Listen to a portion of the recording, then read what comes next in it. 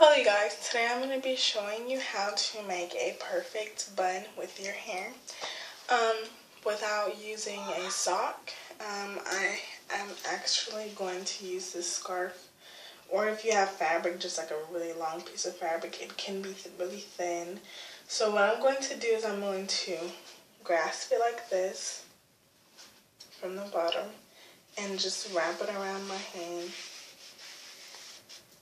And then the excess piece, I'm just going to tuck it under, just like this.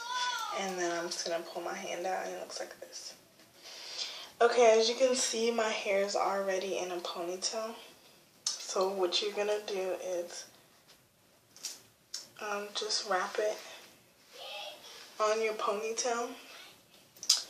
And you're also going to need, if your hair is long or like my length, if it's my length or longer, you're going to need this scrunchie, a really thin one, or you can use a thick one.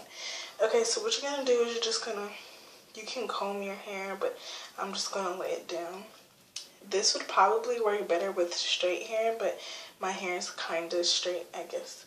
And I'm just going to lay it on top of the bun, just like this.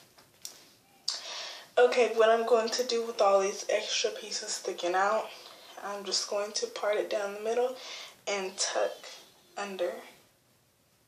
Just stick my finger, and then this extra piece right here, I'm just going to tuck. Keep going all the way around until the whole thing is tucked in.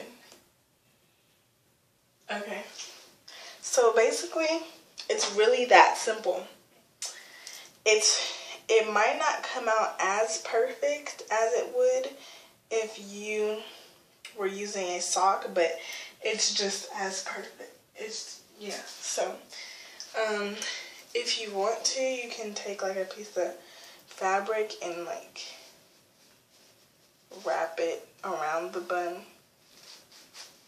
which is optional. But I really don't like to do that because it makes it look like you just have like a bun piece. But if you have different colors and stuff, you can put like a headband or whatever with your bangs out or whatever, and then be done. So yeah, I thought it was really cool. So thanks for watching, you guys. Bye. Hope you enjoyed.